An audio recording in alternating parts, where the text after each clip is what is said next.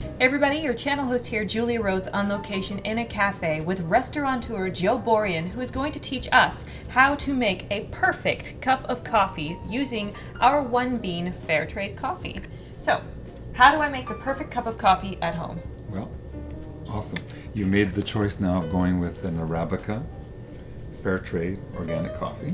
One of the key things at home is temperature of water as well. So the best inexpensive way of doing it is to have a kettle, boil your water to the optimum temperature. When it comes to a boiling point, it will be 195, 200 degrees. So we're going to use a bodum, or other known as a French press. Okay. Right? So we're going to take our beans, and we've gone through the process of grinding them. So coarsely ground. So if you've got a home grinder, they say hold it down for about 12 seconds to get the right coarseness. So we got about 40 grams of coffee here. So the next step you would do is you pour your coffee into your bodum. Right? Okay. So this can be done at home in the morning. You're in the process, you grind your coffee, set the water in the kettle. Once the kettle, obviously you hear the whistle, means you've got your hot water ready to go. Great. So then you're going to pour your hot water over your coffee.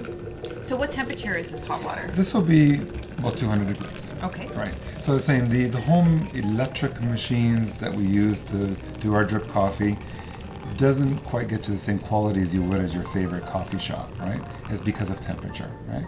So now we've got it poured. Okay. So now we're going to take our bodum. We're just going to put it over top and put it right at the level of water, and we're going to let it sit now for a whole 4 minutes. 4 minutes. After the 4 minutes... 4 minutes. 4 minutes. And then we're going to come back after 4 minutes, and we're going to slowly press it through. Okay, 4 minutes. Our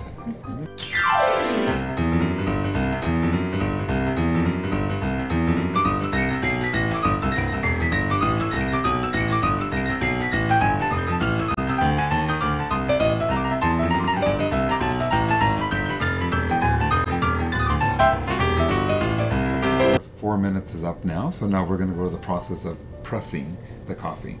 So we're going to push all the grounds towards the bottom. Slow process here.